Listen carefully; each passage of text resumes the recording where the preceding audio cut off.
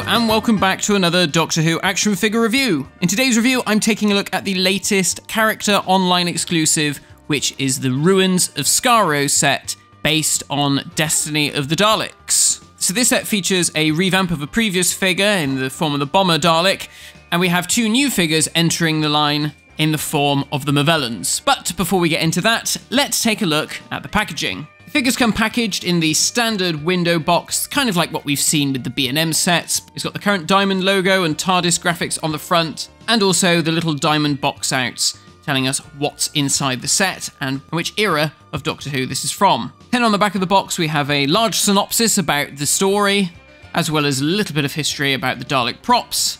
And then something new to the packaging that I really love is this bit of action figure photography, which has been taken by Paul Gibbs. Now, Paul has been doing some amazing figure photography for years, not just Doctor Who, and it's really lovely to see his work on the back of the box because he's done a fantastic job with this. So I hope this isn't the last we've seen of Paul's work on the Doctor Who range, and you can follow him on Twitter at Paulie's Toy Room. And then on the inside of the box, we have the wonderful return of the diorama backdrops. This time it's the inside of the Movellan spaceship.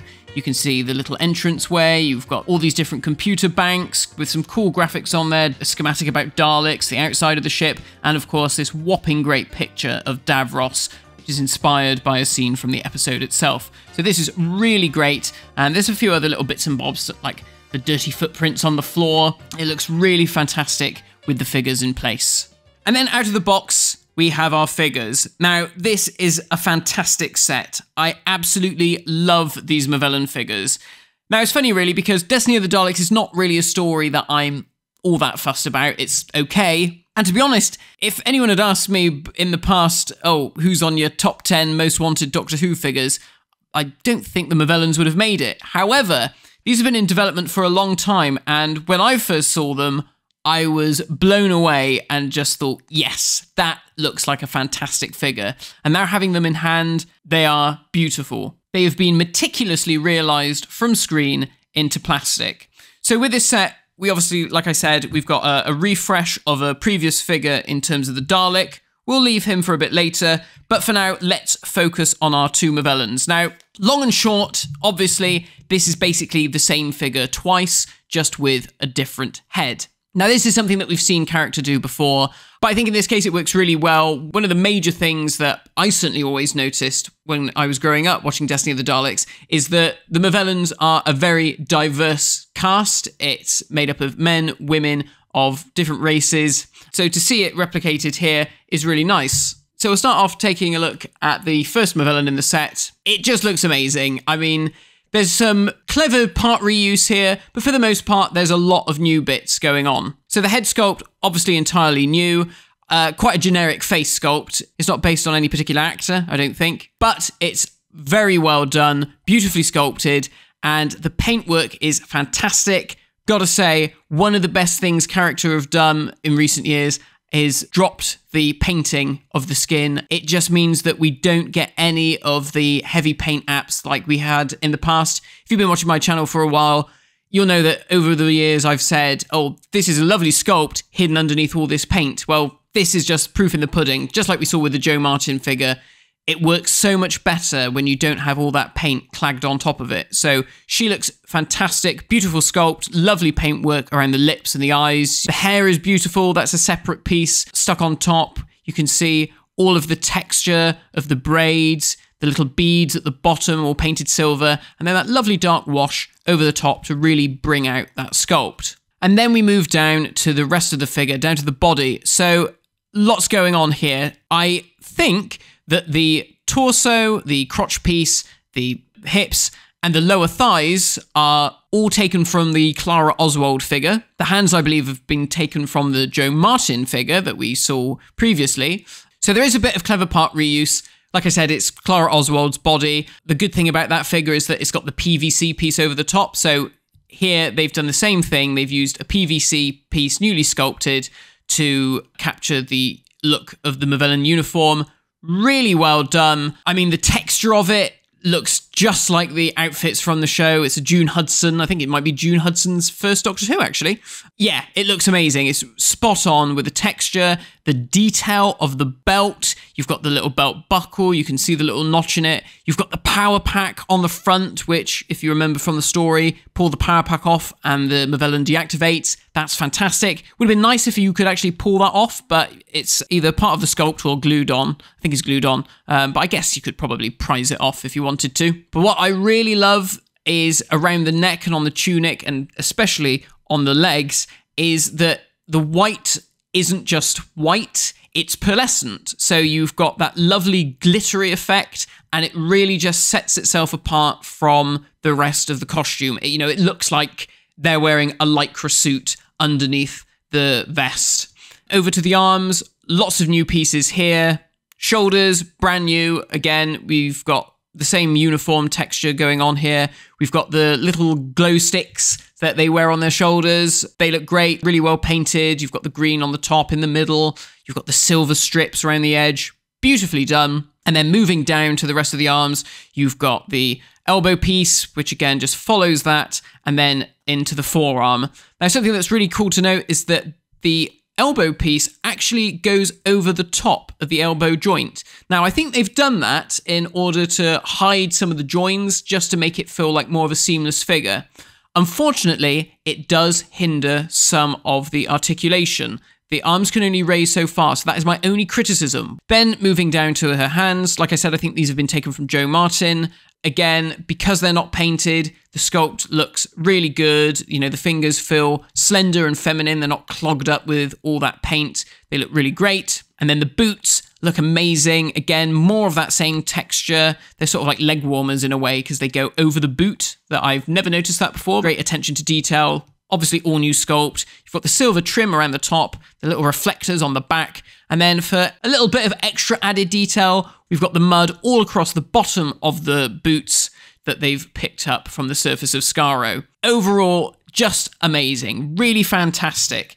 And if we just skip over to the other figure, like I said, the figure is basically exactly the same. The only differences are, of course, the new head. The hands are the same. They've just been cast in a different color plastic to match the skin tone of the head sculpt. And I think the head sculpt is based on the sort of lead female Movellan, played by Suzanne Danielle. Again, really fantastic. But that's not all with the Movellans. They come with a fantastic little accessory, which is their very unique blasters. Now, these are really cool. They've been cast in a translucent pink plastic and then painted grey. Really lovely. And you can see that they've sculpted on the clip that would slot onto their belt, which is a nice bit of attention to detail. But what I really love about this is that there is a slot in the side. And if you look at the belts on the Movellans, they've got this little nub here. And if you slot that into the notch on the Movellan's gun, so you can have it so that they've got the guns holstered on their belts, just like they did in the episode. That is very cool. I love that. And then in terms of them holding the gun, very simple. There's just a rod of plastic on the inside, and their hands just easily slip around it and hold onto it snugly. And they look amazing. They look so good when you put them in that sort of battle-ready pose. Like I said, would have been nice to just get that arm articulation up a little bit, but they look phenomenal. Lovely, lovely figures. Great to see a bit of diversity, more female characters, more black characters, and more characters from season 17, which is always a plus. And then last but not least, we have our Bomber Dalek, or our Suicide Dalek, as I think it was originally known, but Bomber Dalek probably sounds slightly nicer. This is a revamp of the figure that came out in the Adventures of the Fourth Doctor set from Forbidden Planet, which I think was in about 2009, 10, going back a long way. And this was a highly sought after figure because it was the only time you could get this figure. This one takes its inspiration in terms of the paint color from the previous B&M set, which was the Destiny of the Daleks set that we had last year or the year before. So it's the same color, so nice color match there. And there's just a few improvements all over. So the eye stalk looks great. You can see it sort of indents, and then it's got the painted on iris. In terms of the dome lights, it's the more traditional 70s dome lights. If you compare it to the recent B&M release, they had different dome lights. So again, sets it apart. And then the big new change is the slats around the outside with the bombs on. Now, you could be mistaken for thinking that they've just taken the old one from 2009, 10, whenever it was, and just repainted it. No, this is a brand new sculpt. So they've resculpted the old slats and they've put the bombs on so that they're in more of a higgledy-piggledy formation, particularly around the gun boxes. I love this, really great. They've been, again, cast in the red plastic with the yellow strips painted on. I must say, when I compared this to the old one, as you can see here, the paint apps on the new bombs are far better, much neater and much tidier. Looks great. We've got the black oval in the middle, and then the glossy black gun and plunger. Black hemis, and then again, much like with the B&M set, we've got the silver scuffs all around the bottom of the fender, which of course, you know, these Daleks looked absolutely tatty in the original episodes, so a bit of scuffing here and there works wonders. I think I've seen a few people online criticize the fact that the Daleks don't have the riser between the shoulder section and the neck bin. I'm not sure that all of the Daleks in that story have that, so not really an issue for me. But overall, it looks lovely. Lovely new paint job. Fits in very well with your previous B&M sets if you manage to get hold of those. So definitely worth it for that if you want to finish off your range of Daleks from that story. And then in terms of articulation, let's take a look at the Movellan first. So in terms of the head can turn around quite well. Obviously, the PVC of the hair gets in the way a bit, but you can move that around. It's malleable enough that, you know, you can turn the head. Articulation on the shoulders is like that sort of half ball joint. You can swivel them up and down and out to the sides. You've got articulation at the biceps. Again, they can go around 360 degrees. Then at the elbow, they can pivot up and down, and they also swivel all the way around. So again, that half ball joint, really great. Like I said, that sort of overhang piece kind of gets in the way, so you don't get masses of movement in the elbow, but, you know, enough that you can pose them holding the gun. And then down to the wrists, 360 degrees again. There is a bit of waist articulation as well, but the lower part of the tunic kind of gets in the way a bit there. And then at the hips, they can pivot forward, out to the side, swivel all around. And at the thigh, you've got 360 degrees as well. And then at the knees, they can pivot up and down. And then, of course, moving over to the Dalek, well, it's a Dalek. I say this every time. He's got the same articulation as any other Dalek figure. 360 degrees at the dome, pivoting eye stalk up and down, ball-jointed gun stick and plunger arm. And then, of course, it's on 3 wheels, one that does 360s all the way around the front. But unlike the ones in the episode, this Dalek does not have feet. So there we go, guys. That is the Ruins of Skaro set.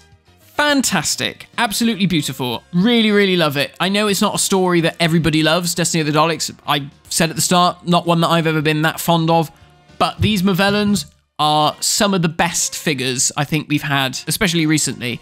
I mean, the Joe Martin was amazing, but these guys, they look great. I mean, as a kid, I thought the Movellans looked bloody daft in their disco outfits, but getting them as an action figure, they look amazing, and they pose very well. They're great for figure photography, if that's your bag.